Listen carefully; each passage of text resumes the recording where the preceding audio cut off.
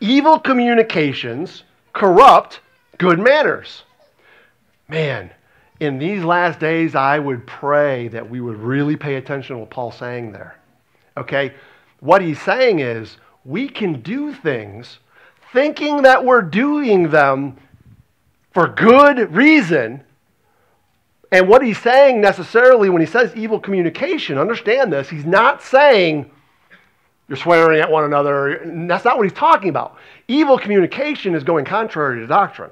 That would be evil communication. Do you understand? And so what he's saying is, hey, if you aren't walking according to his will, then even though you're trying to do things what you think is good and right, it's going to be corrupted because you're not walking according to his will. Does that make sense?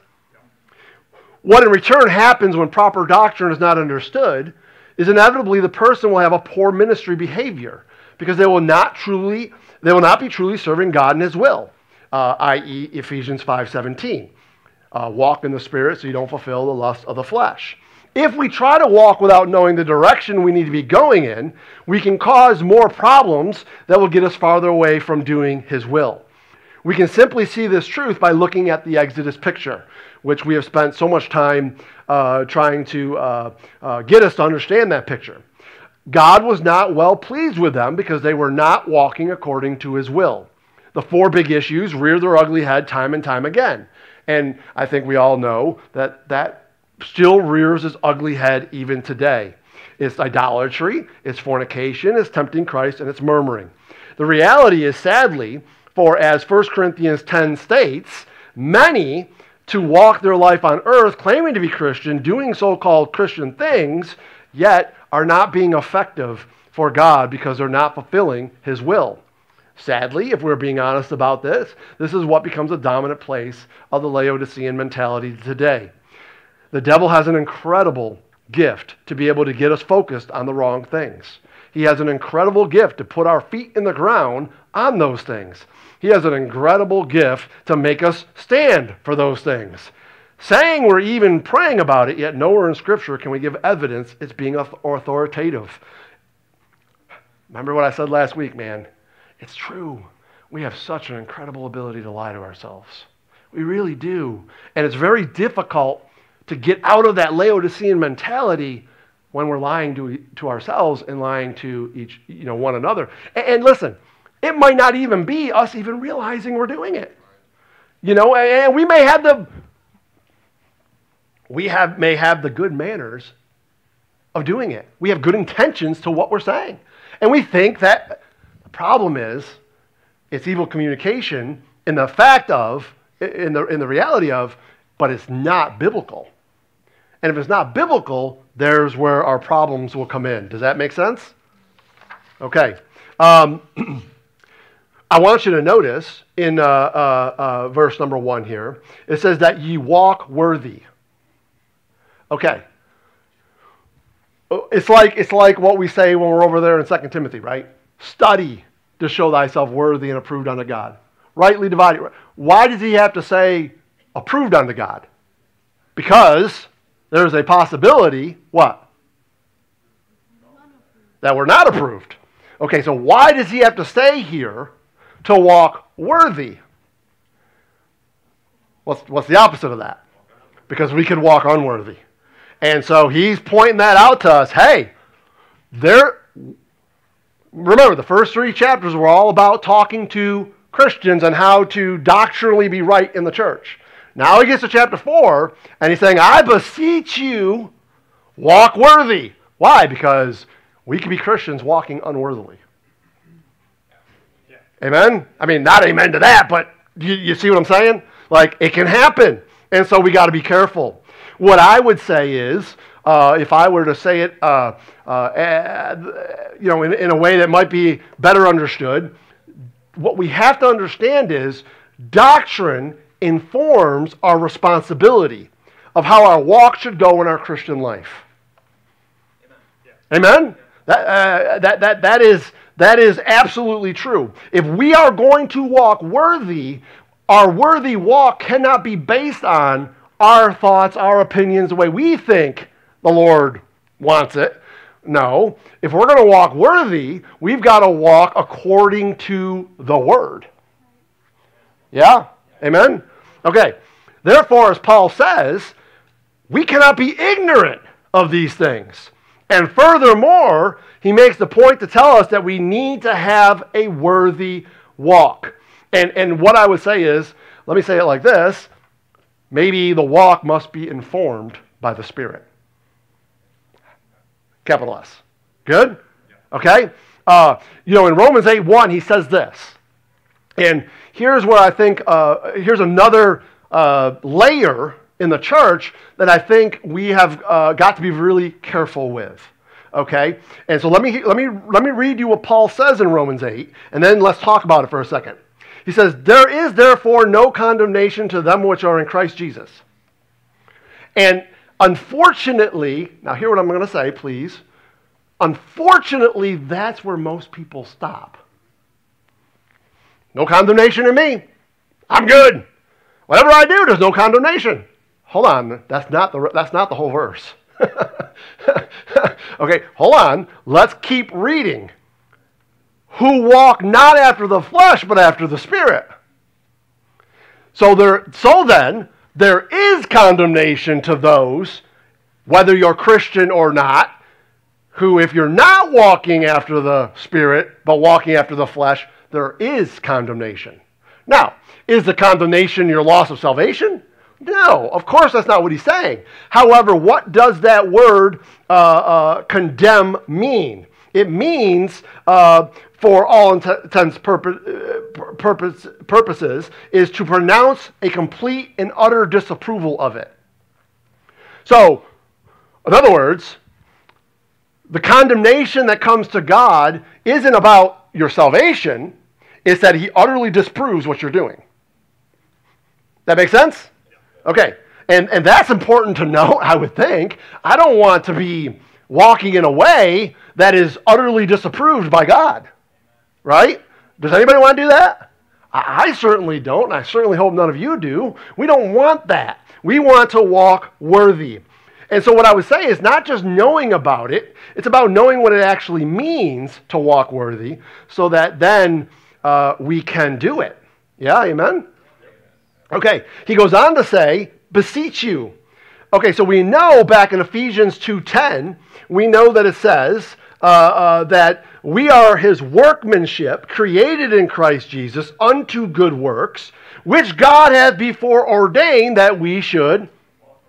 Okay, so we're starting to put two and two together, if you will, if we start to compare Scripture with Scripture. Okay, when we're talking about walking, what is he talking about? Well, what he's talking about is walking in good works. That's what he's talking about. That's what our walk is. And so if you stop and you think for a second, in the Exodus, as they were walking toward the promised land, were they walking in good works? Well, no, because they were too busy doing the other four things that caused them to not walk in good works. Did God forsake them? Did God leave them? No. What God did is he stepped back and said, well, I'm going to give you just enough to sustain you while you're doing what you're doing, and I'm going to be long-suffering towards you. I'm going to do those things. But at the end of the day, we got to get to the place where we get back on track and start walking in the way that we're supposed to. And that walk, therefore, by comparing Scripture with Scripture, certainly has to do with doing good works. And by the way, wouldn't that be a vocation? A vocation is your work, right? So you see how all this is tying together? And you know, the Ephesians 2:10 passage, it says there that we should walk in them, which means it's a choice, right? You could choose not to walk in them, which at that point would make you have an unworthy walk. Y'all see how that goes together? Okay? What Paul is saying here is that now you know, Ephesians 1-3, you have a choice to do it. What you should do, you have a choice to do what you should do, or you have a choice to do what you shouldn't do. But it's a good idea to know what you should be doing, because you cannot do it otherwise. Right? And furthermore, you better understand that there's a great accounting for not doing it. Right? I mean, we could easily go to 1 Corinthians 4 to flesh that out. Okay? Thus, Paul is, he's not just praying that we would do it. He's not just, oh, please do it. No, he's what? He's beseeching us to walk worthy. All right? Walk worthy in what? Again, it's that vocation. And by the way, it's a vocation that we've been called. And again, I'll say you must know what the vocation is before you can walk in it. Let me think here. How can I explain this? So let's say, well, let's go back to that business model I talked about a couple weeks ago. Let's say, I have a business, and I hire you to work at my business. And I say, okay, so we, I don't know, we deliver pizzas. We make pizza here at this business, okay? It's Mother's Day. Let's do flowers. Okay. We have a flower business, okay? All right, so what I need you to do, I'm hiring you. What I need you to do is just sell flowers. That's all I said to you when you hired on. That's it. Okay, well, there's a lot of things that go into that, right? I mean, first of all, how much are the flowers? How much should I charge? How do I work the cash register? What about delivery? Who's delivering them? How are they going to deliver them? What about our customer service? What's going to happen when people don't have a problem? Who's going to take it? I hired you and I just said, flower business, go to work. Well, as a boss, have I given you enough information to know how this business needs to run? No. There was no training. There was nothing. Unfortunately, folks, that's the Christian today. In many of a church, we have that end point of I'm saved. The problem is the training of how to do the vocation wherewith you were called to do is not happening. And so therefore, the walk isn't going according to the way God has announced it to be. Was that a good enough? I think that's, and by the way, would it be unfair? Now think about this for a second. Would it be unfair for me as the boss who hired you to come up to you like afterwards and be like, dude, why did you do that? What is wrong with you? Don't you see right there it says $20 and you sold it for $10? What are you going to say to me? Well, you never told me. You just told me to go at it, man. So would it be fair for me to hold you accountable for that? Well, no, it wouldn't. However, God can fairly hold us accountable for things because it's in his book. And he has given it to us. The unfortunate, sad reality is many today don't know what a worthy walk is, which is all the more reason why I think Ephesians is so important. Because Ephesians is the book that is going to lay out what a worthy walk is. Okay, so we've been called to a vocation. We certainly need to know what this vocation is before we can walk in it. To get good conduct, you must have a knowledge of your holy calling. The Christian life is a vocation, not a vacation. That was written by a gentleman by the name of Thomas McLean. And boy, does that speak loudly because it's so true. I think a lot of folks have that bit of a mentality. Our life, when we get saved, it's a vacation's all about who? See, when I'm at work, it's all about who? See the difference? Like when I'm at work, I'm working for the company. I'm working for the weekend, right? I'm not working for the 5 days that I'm in the job there. Little lover boy there for all you folks. Okay, listen, right? The hard part is the work. That's not easy. We don't like to, I don't know about you guys, man, but I don't know. Do we love going to work 40, 50, 60 hours a week? No. Bill does. All right, so that's good. But most of us in our right mind don't. That's not our favorite thing. We'd rather be with our friends. We'd rather be with our family. We'd rather be doing other things, out on the water, whatever, right? We want that part of it. So what we're going to see here, the very next verse, look what he says. Endeavoring. We got to endeavor to do something. Well, when you have to endeavor to do something, that means you need to work at it. It's not going to come easy. Matter of fact, it's going to be very difficult. Yeah? Okay? All right, so the Christian life again, as McLean said, is a vocation, not a vacation. The calling and vocation here that we have is not earthly. Matter of fact, it's a high calling, Paul calls it, which now takes it and trumps it even bigger. This isn't just a job. I almost am afraid to use this analogy. It's the President of the United States job. Like, this is a lot of people and a lot of things are going to be affected by what we do. It's a high calling. And certainly, as we put that in a practical understanding for us, souls matter. Souls are at stake here if we don't walk accordingly, right? So Ephesians 1:18, if you remember what Paul was praying about, he said, the eyes of your understanding would be enlightened, that ye may know what is the hope of his calling. Okay, so we don't have to guess what that calling is. We have the ability to know what the hope of his calling is, and that we may know the riches of the glory of his inheritance in the saints. In 2 Timothy, Paul says, be not therefore ashamed of the testimony of our Lord, nor of me his prisoner, but be thou partakers of the affliction of the gospel according to the power of God, who hath saved us. Don't stop there. Who has saved us and called us with a holy calling. Not according to our works, but according to his own purpose and grace, which was given us in Christ Jesus. By the way, back to what Ephesians 1:4 said, before the world began. Philippians 3:14, Paul says, I press toward the mark for the prize of the high calling of God in Christ Jesus. So let's just stop for a second there, and let's just make sure that we all have the absolute understanding of what this high calling is. What is this thing, this vocation, where we should be walking? What is it? Just to make sure that we all have it.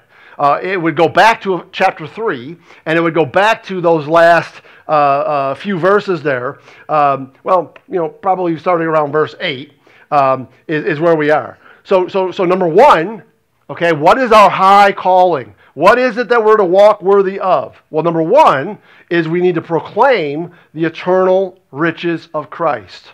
That is, number one, what we are to do to walk worthy. Okay, Ephesians 2:7.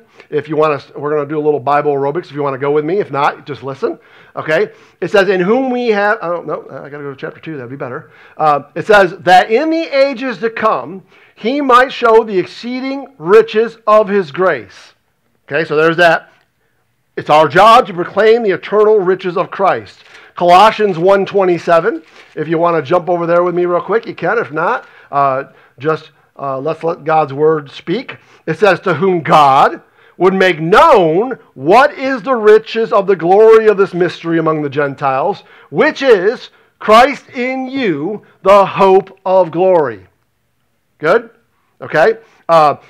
Going off of Colossians in chapter 2, verse 2, he says that their hearts might be comforted, being knit together in love, unto all riches of the full assurance of understanding, to the acknowledgement of the mystery of God and of the Father and of Christ. And by the way, in whom all the treasures of wisdom and knowledge is. In Hebrews 11:26,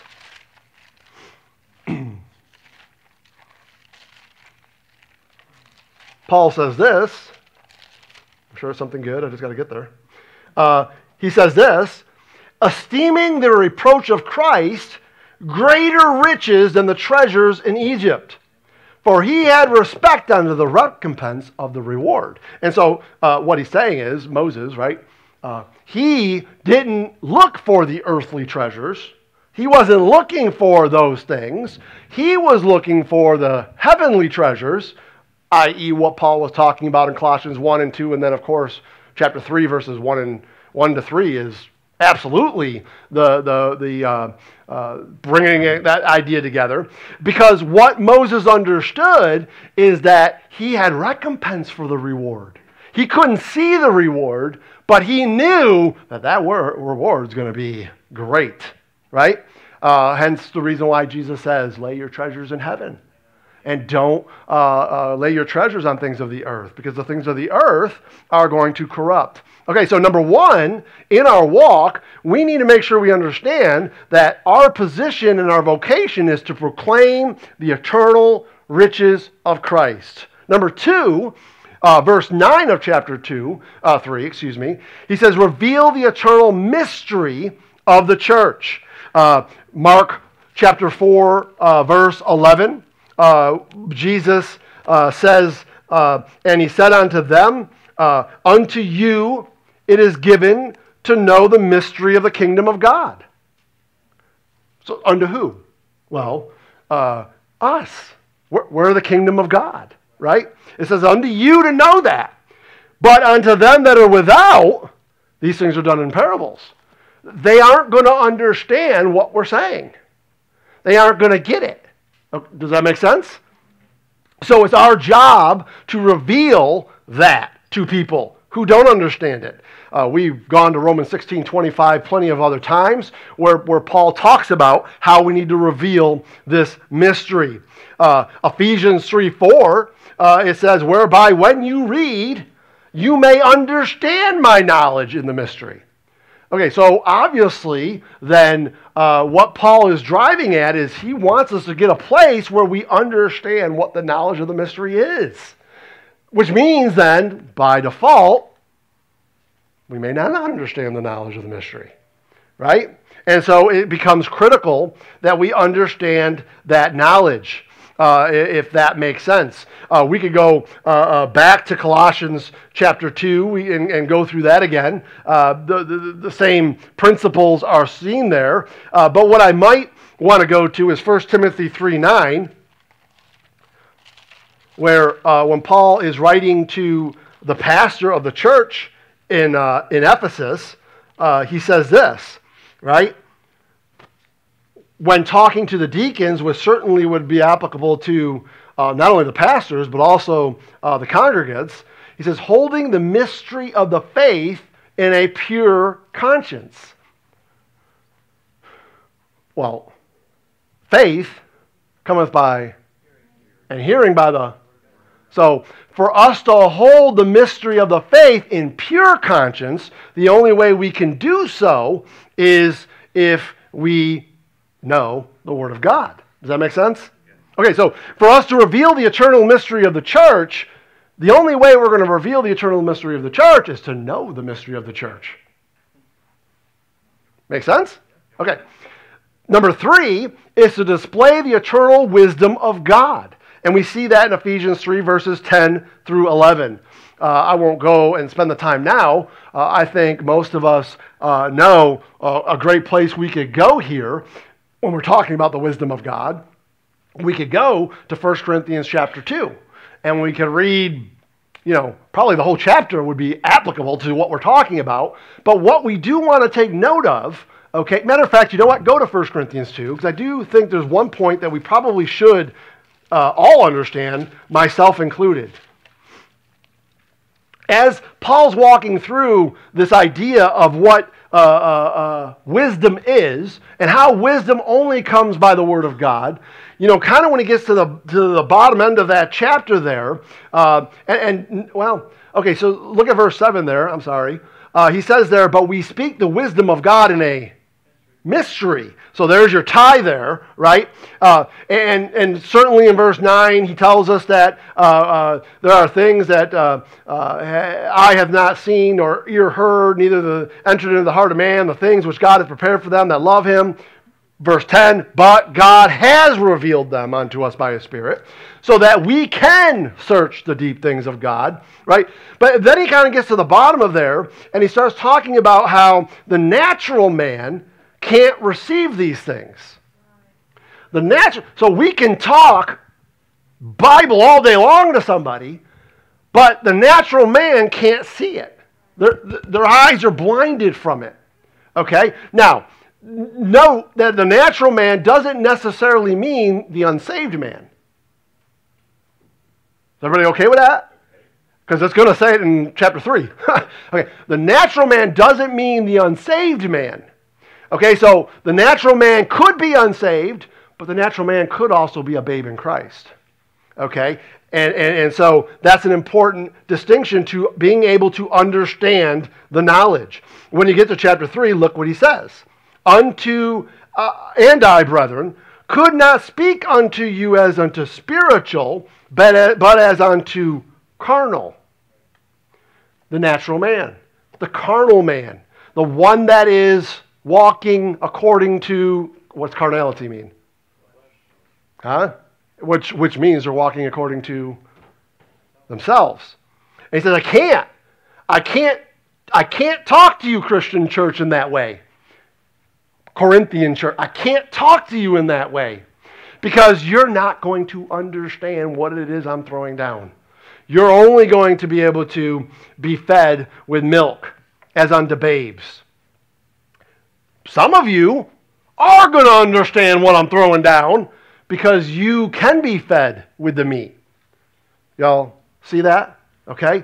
And so that makes displaying the eternal wisdom of God very critical for all of us when we're out there, because there are just going to be people, man, that we are talking to about Christ that they just do not know what we're throwing down.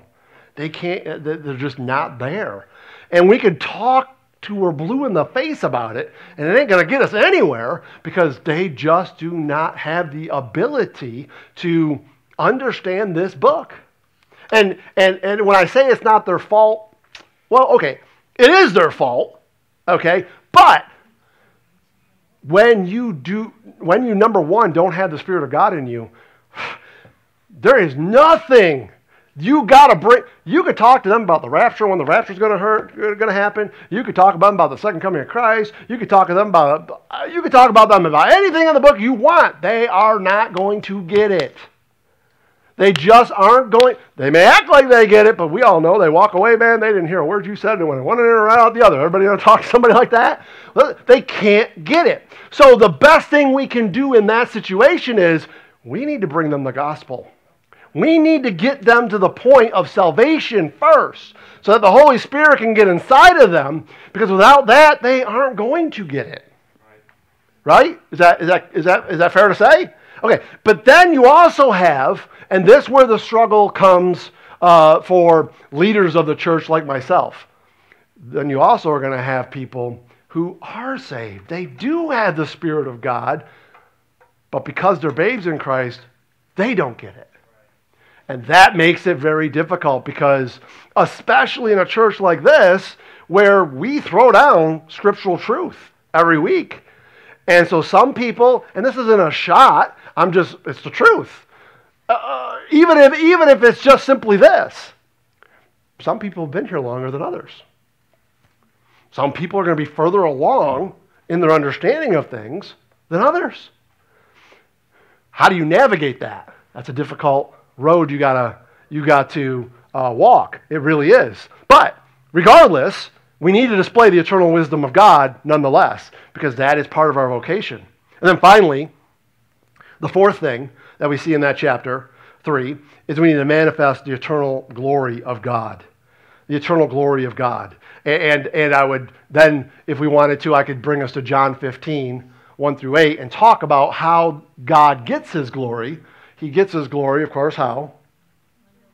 By bearing much fruit. That's how he gets his glory. And how do we bury? No, that isn't what we want to do. We definitely don't want to bury the fruit. How do we bear much fruit? How do we do that? Who said I heard it? By the work of the Lord. And then, of course, now you start cross-referencing that. You know where I'm going to go next, right? John 17. What is the work of the Lord? Well, the work of the Lord is winning people to Christ, building them up in their faith, and sending them out to do the same thing. That is how he gets his glory. And I would remind you what Jesus said in John 17, verse number 4, which I think is very, very important. He says, I have glorified thee on the earth. I have finished the work which thou gavest me to do. God can be glorified on the earth. We are the body of Christ. And just as he walked, we walk. He was the way. We're called the way. He was the life. We have that life in us. He was the truth, and we are the pillar and ground of truth that comes from that book. We're tying things together here, and we're going to need to rightly divide our word of truth to get to the place where we're getting, but nonetheless, this is the truth of the matter. What makes it worthy? This chapter separates the importance of how we conduct ourselves in the body of Christ. If I can just say it like this, if y'all can be respect how I'm saying it, it's the difference between us playing church, if I can say it that way, or in how we conduct ourselves toward each other in the body of Christ. So if we're not walking worthy, are we playing church or what's going on there? Call it what you want, get it to where you want, but the fact of the matter is, I think many of us know, and many of us probably have suffered through it. I've suffered through it, certainly, where we've played church, if we're being honest. We just really weren't into it that day, or we just really weren't into it that month, or man, we had a tough 6 months. Okay, so we all have those times where that can happen.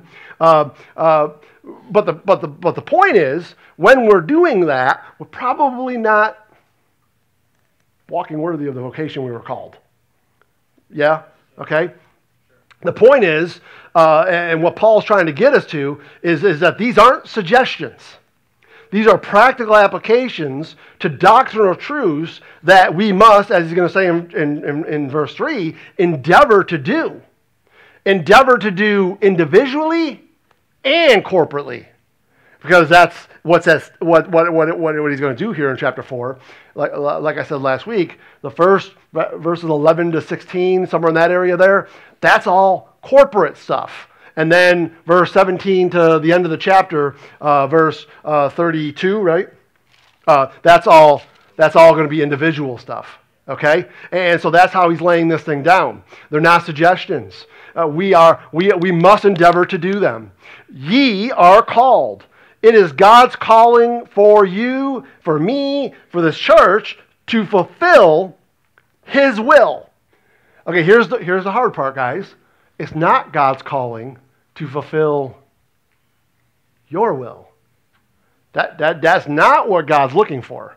He's looking for us individually and us corporately to fulfill his will. We could take the time right now and go through the 7 wills of God. What is his will?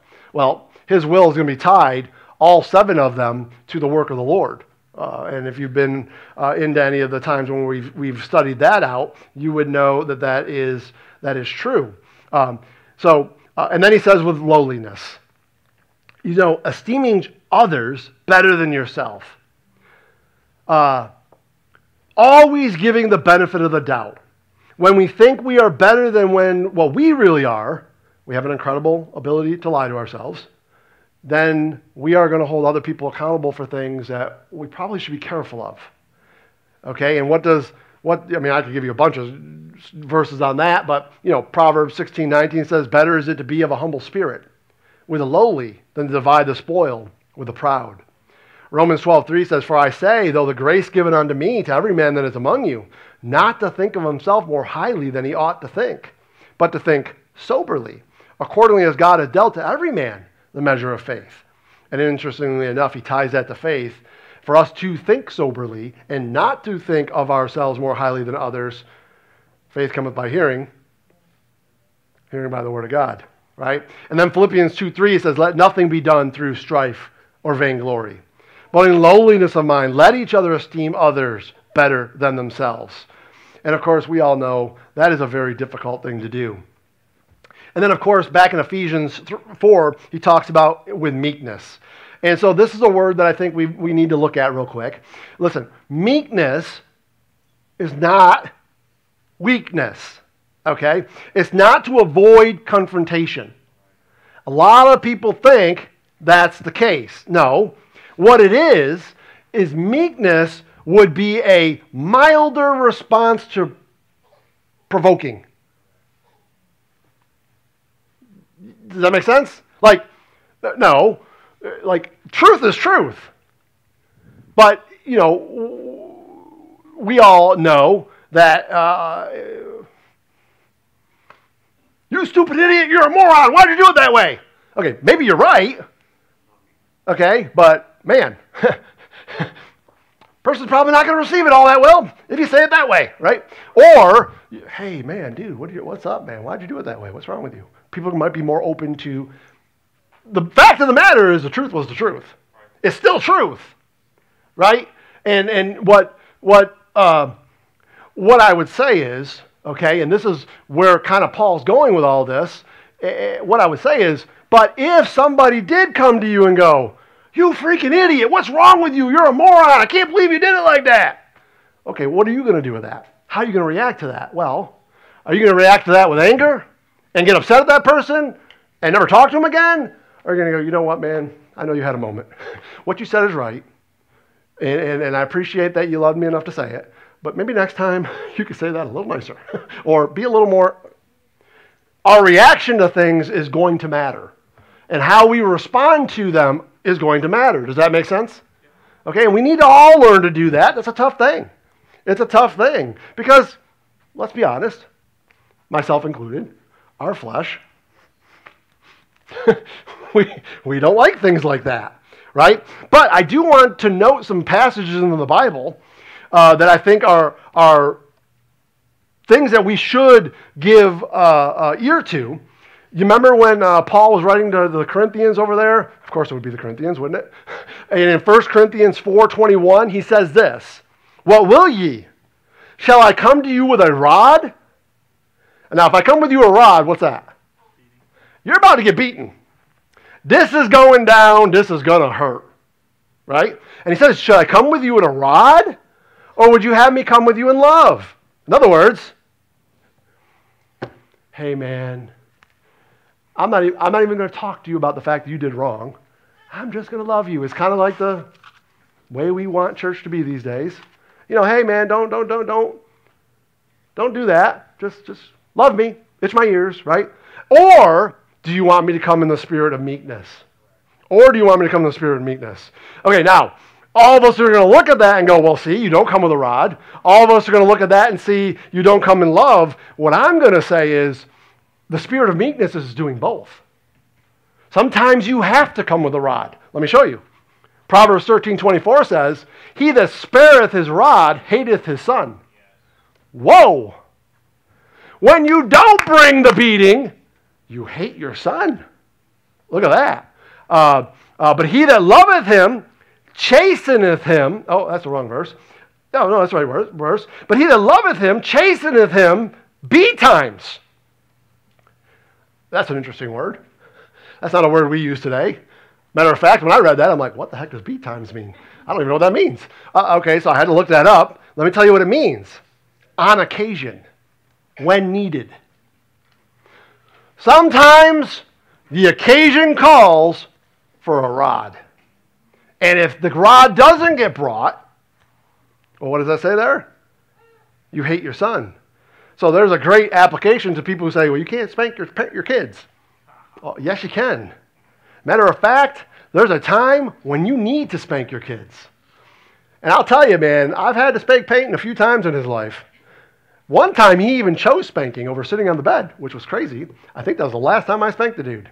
I think he had it figured out after that. He knew. Okay, but does anybody think that I liked spanking him? Does anybody think I was like, oh man, Peyton did bad today. Give me that. Can't wait to us. Dude, it hurt my hand more than it hurt his butt, I promise you. My dad, I remember my dad. I did not grow up with my dad. He was out of the house by the time I was 4, and I would see him maybe once every year or two. But I do remember one time I was visiting him, and I remember, listen, my mom disciplined way differently than my dad did, okay? Okay, my dad was Italian. My dad, man, he we'll put it like this. I remember when I was younger, me and my cousin, we were over at my grandpa's house one night, and we stole, do you remember those Jell-O Pops? You know what I'm talking about? The Jello Pops, the chocolate Jello Pops? Do they still make those today? No, they're called Jello Pops. I know what they're called, man. We used to eat them all the time, man. They were good. Okay, we would sneak out in the middle of the night and we'd steal them and we'd eat them. Right? Well, one night my grandpa, he knew, he caught on that something was up, and he caught us. And he took his shoe and he beat the crap out of my cousin with his shoe. Okay? I don't know why he didn't beat the crap out of me. Maybe because I was younger, I don't know. But my cousin, he got it laid down. So I remember, man, I was with my dad once, man, and I did something that I probably shouldn't have been doing, I'm sure. And he didn't put me up against the wall. He beat me with a plastic bat. And every time he hit me, you want to know what he said? This hurts me more than it hurts you. No, it don't. I'm the one getting hit in the butt right now. Right? But the point is, I don't know. Maybe he did enjoy it. I don't know. All I know is I don't enjoy that. I certainly never enjoyed hitting my son to the point that I've never spanked my daughter, which probably, she gets me every time, man. I can't. I just cannot. But that's not to say that I shouldn't have, for sure. But he's probably sitting there going, this ain't fair. Dude, you hit me, but you don't hit her? What's wrong with this picture? Okay. Anyways. Proverbs 22:15 says, foolishness is bound in the heart of a child, but the rod of correction shall drive it far from him. And I do want to tie that with that 1 Corinthians 3 passage. We are what? There are what, I should say? Babes in Christ. Okay? Notice the connection there? So, sometimes babes in Christ need to get a rod of correction. Okay? And then Proverbs 29:15 says, the rod and reproof. And I think this is the perfect. Okay, so why would I spank my child? Just to spank them? They got nothing better to do? No. For what? Well, that Proverbs 29 passage gives us a good indication to why we do it. It's to give wisdom. To learn from our mistakes. To learn, okay, I do that right there. Dad gonna come spank me. And I don't like that. So I'm gonna stop doing that. Right? I mean, hopefully we learn, unless you just like getting spanked a lot, right? Unfortunately, some like getting spanked a lot. And they don't like it, but they just want to keep going back to the same things that caused the spanking. Regardless, what Paul is getting at here is that the church body conducts itself and pictures a family. Sometimes the dad needs to come with a spirit of meekness. Sometimes the dad needs to come in love. Sometimes the dad needs to come with a rod. Different situations require different responses, but all of them are valid. Chastening is not fun. It never is. However, and please hear me on this, it is a sign of love. And it is necessary. It's a component of growth. If I didn't hold him accountable to his actions, he would continue to do the things that he shouldn't be doing. Man, I think all of us can probably look at our nation today and go, we could use a good spanking right about now. A lot of us could use a good spanking. You want to know why? Because we've gotten to a place in our society where, no, just love everybody. Just everybody, you just do what you want to do, and we'll just love you. And whether it's right, wrong, or indifferent, who are you to decide is right, wrong, or indifferent? What makes you think you... Well, okay, I agree with that. What does make me, or anybody else for that matter, their opinion become the judge? No. If we would just keep this as the judge, then we would have a difference between right and wrong. We would know what we should be doing and what we should be doing. Anyways, remember what Jesus said to the Laodicean church in Revelation 3:19? As many as I love, I rebuke and chasten. I was talking with somebody this week, and we were talking, and you know, that word rebuke, there's an interesting tag to that. And here is Richard beating that child back there? Is he giving that child a little rod right now? What's going on back there? He's doing it in love. There you go. Or either that, it's my daughter. It's one of the two. I don't know. There's something about that word rebuke that I think is very difficult for us to wrap our brains around. We can look at, 1 Timothy 3:4, where he says, preach the word, in season, out of season. And then he says, rebuke's one of those words he uses, right? And then when you go to chapter 4, he says, those that sin, rebuke before all. We don't like that, do we? And James tells us in 4:17, right? For the last verse in James, James says, they that know to do good and do it not, to them it is sin. Man, start tying some of that stuff together. Okay? So, hey, I've been telling you, brother, you need to do this. You're not doing it. I have rebuked you about that. I have told you not to do that. We can't do that. That isn't going to work. Not in this family. Okay? Not under my roof, right? Dads, y'all know what I'm talking about. When you ain't doing it. Now, as long as you're under my roof, that ain't going down like that, right? Y'all know what I'm talking about? Okay? But what it says is, when that's happening in a family environment, rebuke before all. Why? Why would God want us to do that? That sounds so counterproductive to our thinking in our society. However, why you do that is because it teaches everyone else. It teaches everyone else. Dang. Okay. It's an important part of it. Galatians 6:1, Paul says, brethren, if a man be overtaken in fault, ye which are spiritual, restore such a one in the spirit of meekness. So when someone's not doing what they're supposed to be doing, either because they don't know to do it, or they're spiritually not at a place where they can do it, okay, us that are spiritual and that do understand, we should be going to that person and we should be saying, hey, bro, sister, we got to step up our game here. We got to step up our game.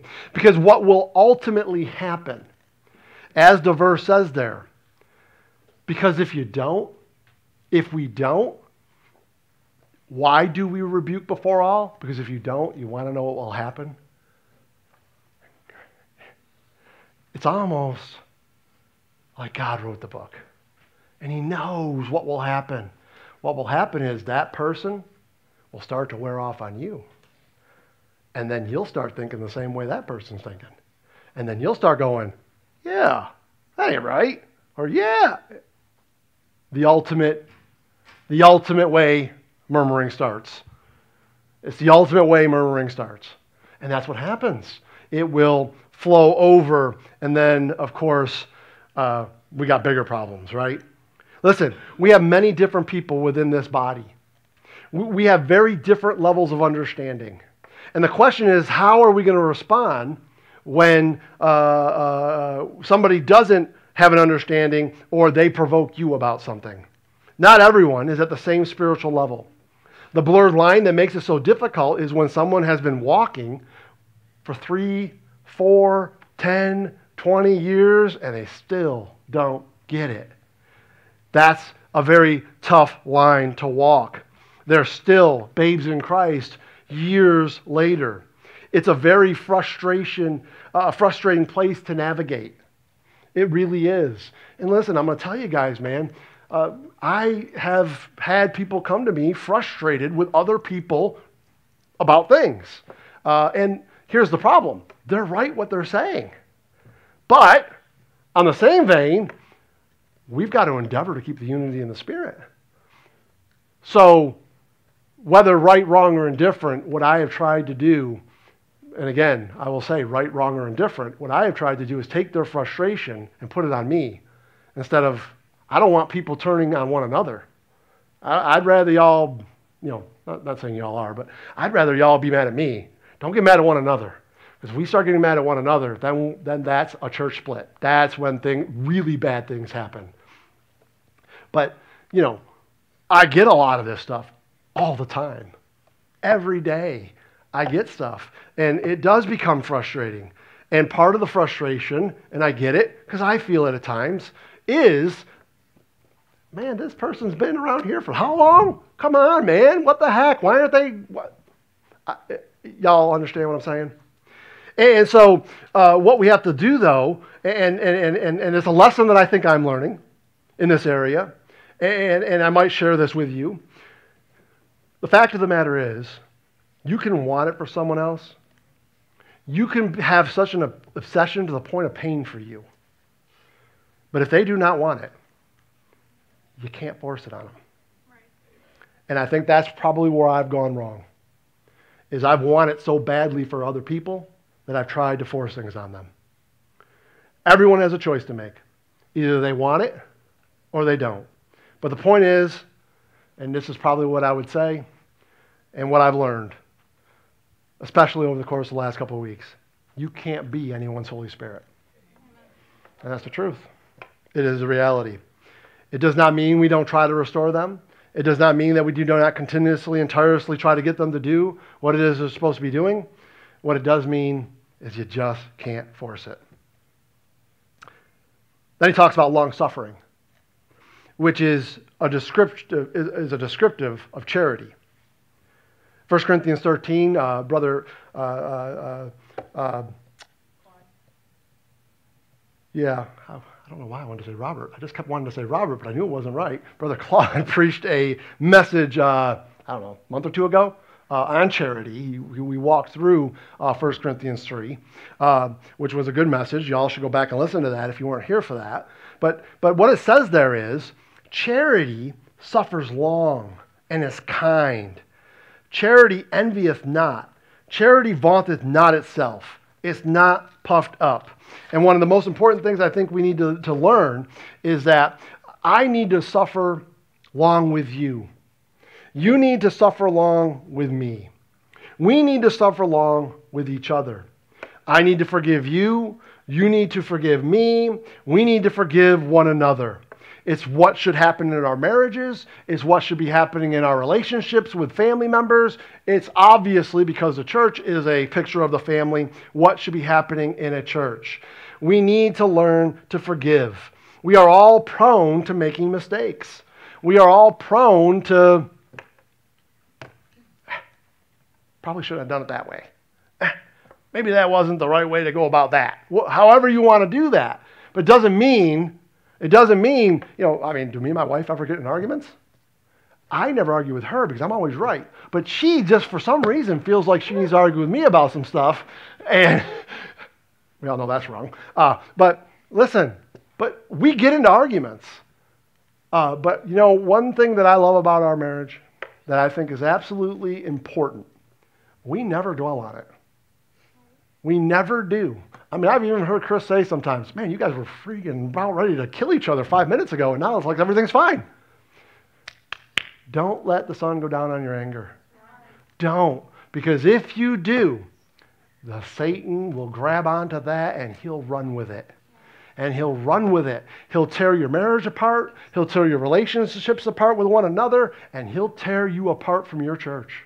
If you let Satan get in there, no. Don't let the sun go down on your anger. Get with that person if you need to. Have a conversation with them. Do those things. And if you're asking, does all this apply? Yes. Look at the next verse. It says we need to endeavor to keep the unity of the Spirit. This absolutely 100% applies to what we're talking about. That word forbearing means to withhold wrath, accompanied by forgiveness. We forgive people that sin because that person, we forgive people because that sin that person committed against you is no different than the sin that we committed against Christ. And he forgave and shed his blood for us on the cross, so therefore we should be forgiving one another. We should be forgiving one another. This starts with a knowledge of what it means to put on the new man in the first place.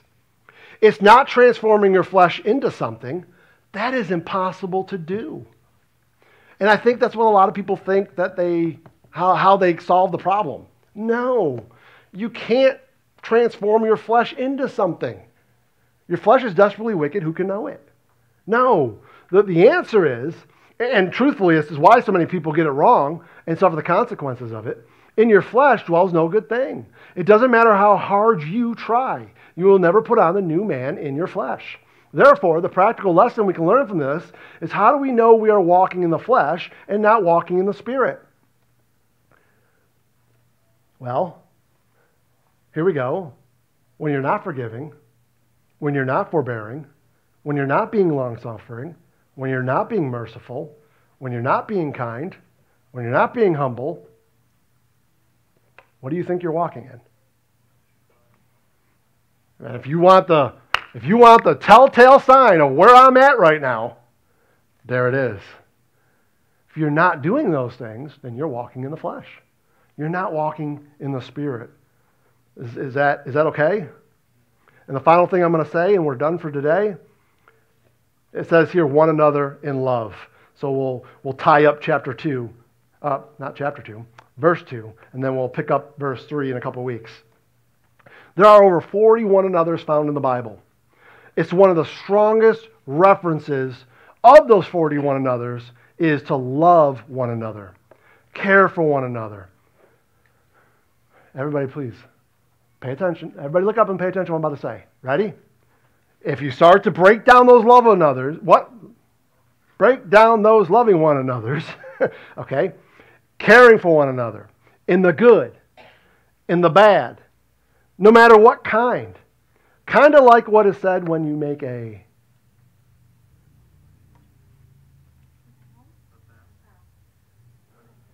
Say it. A wedding vow. Isn't that interesting? We could go through all those 40 level... My gosh, I can't even say it. That's a tongue twister right there. We could go through, and we all know I have a lot of tongue twisters. Okay, so we can go through. Who's going to write the book? Frank's Isms. Yeah, we need that book. Thank you. Please do. You can all put your names on it as part authors. I'll buy the book because I think it'll be great. It'll be fantastic. I will laugh right along with you because I know that I have those issues. But anyways, isn't it interesting that when you look at those love one another's in the Bible, those 40, man, you're going to be able to take all of those and tie them into a marriage. Not just some of them, all of them. You need to do all of them in a marriage. It's such a fantastic thing. Because here's the deal. What Paul is getting at here is, as he goes through chapter number 4, remember what comes in chapter number 5, especially the second half of the chapter. He's setting up the great mystery of Christ in the church and how it reflects the marriage between the husband and the wife. And what Paul's getting at here, as he's setting up that picture, and by the way, he calls that a great mystery. He is getting ready to reveal what he's going to talk about there in the end of chapter 5. And of course, there's a great lesson to learn in that. In today's church culture, we treat church like a place we go to or a thing we do. We must be careful of this ideology. If I can humbly say that it is biblically incorrect on every level. Church is a similitude of a family unit. For the family unit to conduct itself in a biblical manner, we need to know our place in the family. We have pastors in the family. We have congregants in the family. We have children in the family, and I don't just mean children. Okay, that's biblical what I just said right there. We have babes in Christ, and we have other people that have matured more in their faith. That's all part of the family unit. And then what we need to do, once we kind of get that understanding, is we need to know how to respond biblically, thus properly, when difficulties arise. Because if we think that difficulties aren't going to arise, we're out of our minds. Anybody got the perfect family? No difficulties ever in the family at all? No. Difficulties are going to arise. And let me just say this. Who doesn't want the family unit to work? Who would want to attack the family unit? Of course he would. Because he knows what it pictures. And so not only will he attack the family unit from a physical, the Salvaggio family or the Engel family or whatever. He'll attack those families, okay? But he'll also, of course he'll attack the church family. Of course he will. Why wouldn't he? He knows how to break it down. And he's very good at it. The mentality in church today, unfortunately, is very similar to the mentality in our marriages. Am I wrong?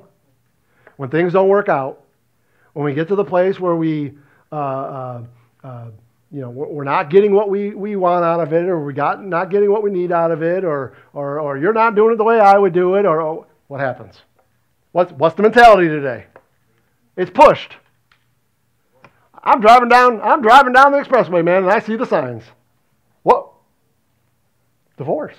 That's where we go to. Because why? It's the easy way out. That's easy. That's simple to do. I'll just leave. Okay, but what does the next verse say? Endeavoring to keep the unity. What Paul's trying to get at is, this is going to be hard work. It's going to be the hardest thing you ever did. Nonetheless, you need to endeavor to keep it. You need to endeavor to keep it.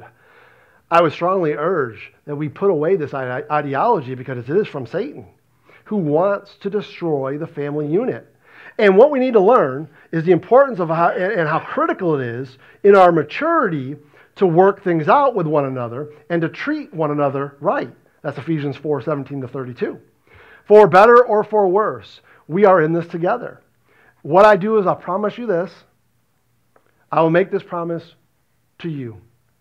I'll always have your back. I know what the Lord saved me from. And I know He has had mine. So it is therefore prudent for me to always have yours. I honestly love every one of you, and I pray for every one of you, individually and corporately. It is in my heart to always have your best interests and this church's best interest in mind whenever I do something. And I'm sorry that I don't do it always the right way or however that goes. But I promise you that, because if I don't do that, I'm going against Scripture, number one. I'm going against God, number two. And truthfully, it's only going to hurt me in the end. Okay. Paul's getting ready to move on now. After explaining the importance of loving one another and forbearing one another and the importance of now he's going to get ready to start to talk about the importance of keeping the unity of the Spirit in the church. And we'll pick up verse number 3 in a couple weeks. Some of you probably noticed you don't have a workbook. Okay, what I'm going to do is a little bit something different about that workbook going forward. Okay, and again, this is I'm not taking shots at anybody or anything. I'm just being honest. Okay, about half of the people bring their workbook and fill it out, and about the other half don't. Okay, it costs Ray a lot of money to do that. Okay, so instead of just giving everybody a workbook that some of us, that's just not their thing, whatever. What I'd rather do, instead of putting Ray out on that, is what I'm going to do is, Justin, I'm sorry, I'm going to email you my notes for the day, okay? And then he can put that up on the website. You can go back and pick up the notes at the end of the day, whenever, or early the next day, whenever Justin gets to it. Can we commit to at least having it done by Monday? Okay. It'll be up there by Monday at the latest, okay?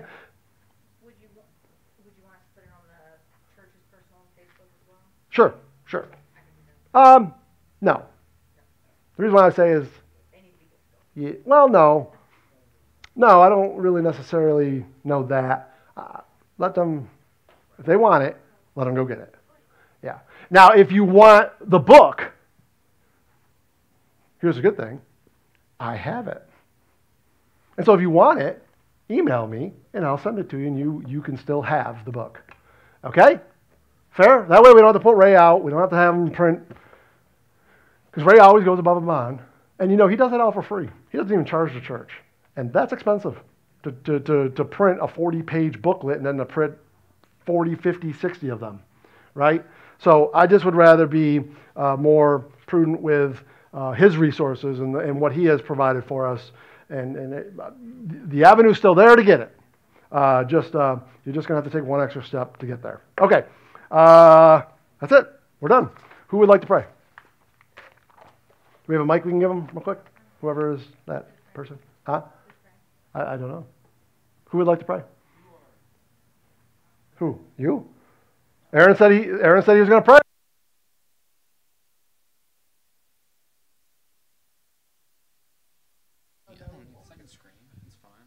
Hello? Dear Lord, we thank you for this day. We thank you for Pastor and the time that he's taken to present us and prepare your word for us. I would just pray that we all take, no matter what it is, just something from it, that we can add it to our library or repertoire, that when we're out in the world that we have something to lean back on and remember of you, and that you would call to our remembering, that we'd be ready to always give that answer, that we'd just be ready for the conversations that you prepared for us.